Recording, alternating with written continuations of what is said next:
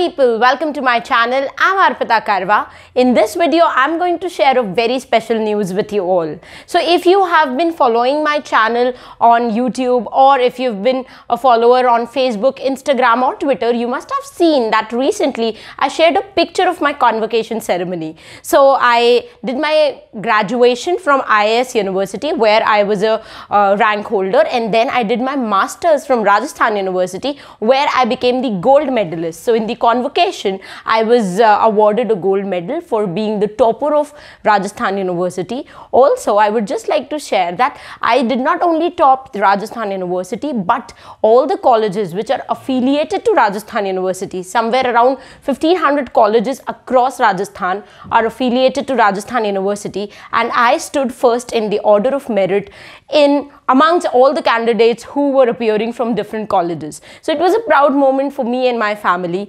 and when I shared this good news with all my students, I received overwhelming responses, people sending me congratulations, greetings, and sharing their love, sharing their best wishes for all the future endeavors. And also there was a constant request by all the students that, ma'am, even we are in our masters, so it would be great if you can just share your study routine, a timetable, maybe what you did because of which you were able to become the topper amongst all the 3 or 4 lakh students who were appearing in Masters of Literature. So I thought of making this video and talking about what all things I did in order to secure this position. If you have not yet watched my videos where I have talked about how I scored maximum marks in my bachelor's and master's, I think you should do it just after this video, because in those 4 videos I have discussed this thing in detail. In this video I'm going to share something else which I think was a secret ingredient in my success. So without wasting any further time, let's jump into the topic and let's see how you can get or secure maximum marks in your master's or in your bachelor's. The first important tip which I would like to give all of you is that please don't rely solely on what is being taught in your college or university. Don't rely on your teachers solely. We have this habit every time that somebody is teaching us, we are going to shut our brains and just listen to what the person is saying and just try to write as it is on the day of the exam. But then we need to understand that we're not in school anymore. Teachers are never going to spoon feed us. They're just going to give us an overall idea of the text. Also, there are beautiful and remarkable teachers who are going to make us interested in the text. For example, I still remember in my master's there was a teacher named Ritu Sen, and she was such a wonderful teacher that she taught us King Lear for like 15-20 days, and she never actually went to the text and read it. She was trying to build our interest in the text, and a text like King Lear, which is not so much fits into my genre of liking, I was still so much interested to read it, because it was the teacher who was trying to build my interest, who was trying to tell me why this text is such a classical text. So my idea behind telling you all of this is to convey the message that for you also, teachers are going to give you an overall idea about a text, about a poem, or they are going to even develop your interest in the text, but they are not going to give you perfect answers which you can vomit on the day of the exam. No, that's your job. They're just going to give you how to approach the text, what all interpretations are possible from that text. But the job of a student is to go back home and then look at the text from various other perspectives, which we are going to talk soon in this video. But for now, just take this idea with yourself that don't rely solely on your teachers.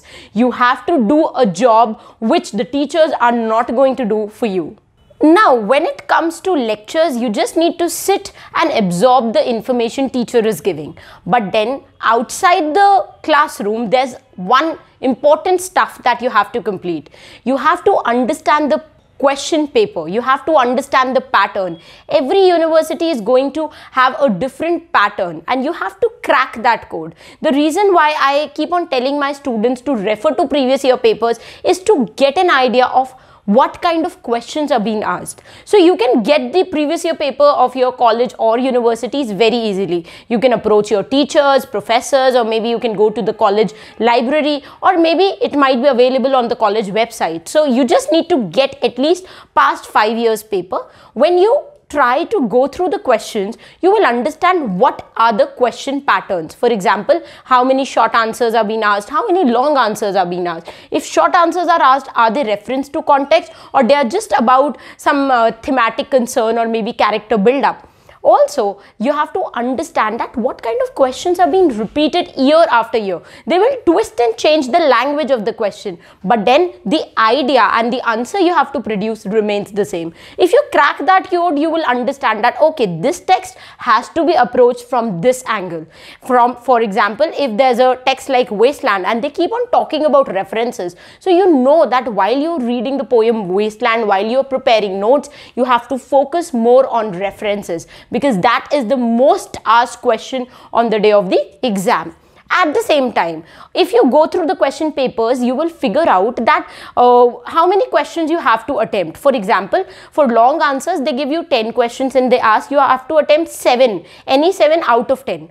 Now, this becomes interesting because there are so many texts, and for a student, it is not possible to read all of them. So what we can do is we can understand that, okay, from each text, how many questions are asked, and accordingly we can decide that which are the texts we cannot read, we can skip. Also, at the same time, there are texts which might seem easy, but from which various difficult questions are being asked. So you can skip that text and you can focus your energy onto a text which might seem difficult, but very easy questions are asked. So that is how you need to strategize and finally decide what all text you would be reading for a particular paper. The third most important golden tip which I would like to give all my students out there is that please make the habit of preparing notes. I've seen a lot of students buying reference book and then just trying to mug up the data.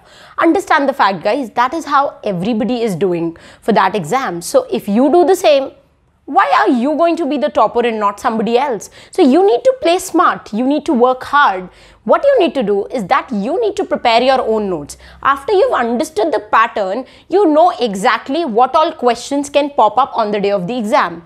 So what you need to do is that you need to go to the Google Baba, the internet, and go to the websites like Cliff Notes, Spark Notes, Grade Saver, some amazing literary websites where you'll get data for almost all the important and popular text. For example, you want to prepare notes for Hamlet. Now, if you go to these websites, you'll find that they've given you a summary, they have given you analysis, they've given you character sketches, themes, symbols, motifs, and also important references, the background, when Hamlet was written, why it was written, what was the controversy involved. Everything is there. You just need to read that and copy and paste the important lines, important points onto a Word document and prepare your own notes. I'm telling you guys, it is not going to take a lot of time, but then the hard work you're doing, that is going to be very fruitful.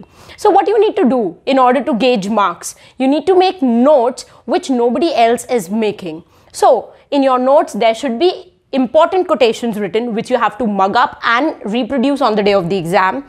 Also, there would be intertextual references. Hamlet needs to be compared to some other place, some other text, and then you need to highlight the similarities and the differences. How the character of Hamlet was used by T.S. Eliot so many times in his works. You need to talk about these intertextual links. At the same time, you need to also talk about important references. In Hamlet, if Shakespeare has talked about some important Greek or mythological character, you have to talk about it on the day of the exam. So if you're doing all of this research, your answer is going to stand apart, and that is how you're going to get those extra marks which will make you a topper. So make sure when you're making notes, you refer to these websites, keep a Word document ready, copy and paste under different headlines. If you want to see how I made my notes, you just need to WhatsApp on the number displayed above, and my team is going to send you some sample notes which I prepared during my masters, so that you get an idea of how I was preparing. I never prepared answers like, okay, if this is a question, this is what I'm going to write. No, I used to put up headings and write points under them, and whenever a question came, I knew from which headings I am going to take the data data for this particular answer. There were points which were common for every answer: introduction, conclusion, important quotations, references. I had to write that on the exam sheet irrespective of the question asked. But there were questions where some specific answers were written. For example, if they are asking me about character Hamlet, I'm not going to talk about themes and symbols. I'm going to directly jump onto the character sketch of Hamlet. But I'm also going to include quotations. I'm going to include references. I'm also going to include some critical comments which were said by some really important writers on this particular text, that is Hamlet. So that is how an overall good answer is prepared. The next and the most important thing that I would like to talk about is presentation skills. In spite of the fact that you've done the background search, you've prepared your own notes, what matters is how you present your answer on the day of the exam, because that is what the examiner is going to see. He's not going to see the tons of books you've read, the copies of notes you've made, but he's going to see the kind of answer you're writing on the exam sheet. So for that, you need to work on your presentation skills. Now, it is important for you guys to understand that, even if you're preparing a very yummy, very tasty, mouth-watering dish, but you're not presenting it well in front of your guest, nobody is going to like it. Okay, similarly, you might have written a very good answer, but if it is not presentable, if it is not neat, clean, proper, then nobody is going to give a shit about it. It is hard to understand, but I know it is important for you to know that. So what is important? You need to make sure that your answer is divided into good paragraphs. Whenever you're talking about a new idea, break it into a new paragraph. Don't just write and write and write. The teacher is going to not read everything. He has to check a lot of copies. You need to be smart enough to make sure that the teacher exactly gets his eyes on the important data. So for that, you need to have divisions, paragraphs in your answer. Second important thing, whenever you are writing, make sure that any important quotation, any important reference you're giving, you write it in black pen. If the entire answer is in blue pen, highlight it. Either underline it, use a highlighter, or use a black pen. Make sure that the teacher's eye goes on what you want his eyes to go on. That is how you'll gauge the extra marks. Understand, teacher don't have time to go through each and every sentence. They're just going to open your answer sheet and decide then and there whether the candidate deserves good marks or not. So your answers should be eye-catchy. Another important aspect, whenever you're writing your answer, make sure you give a proper introduction and a proper conclusion. Okay, in the introduction, you're not going to directly talk about Hamlet. You're first going to talk about Renaissance. You have to talk about Shakespeare. You have to talk about the introduction to theatre, how theatre began and when and why was Hamlet written, and when was it first published as book, or when was it first staged. So all these important tits and bits information should be present in the introduction. There should be a good conclusion which should summarize what you're trying to say. So this is how the entire answer should be framed. Make sure you keep these things in mind. Practice writing 1 or 2 answers before you actually write on the day of the exam, so that you're aware of the mistakes you're making and you can rectify those errors. So I think in this video, I've tried to give you some important points which will give you those extra marks and will make you a topper. I wish you all the best for the upcoming exam. Make sure you do the best. And I would also like to request you that please subscribe to the channel, because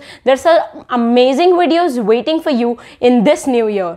At the same time, if you've not followed me yet on the social media platform, I think before my next video, you should do that. So the links are given in the description box. Just make sure you go and follow us so that you don't miss out on the important notification. That's it for this video lecture. We'll meet very soon in the next video lecture.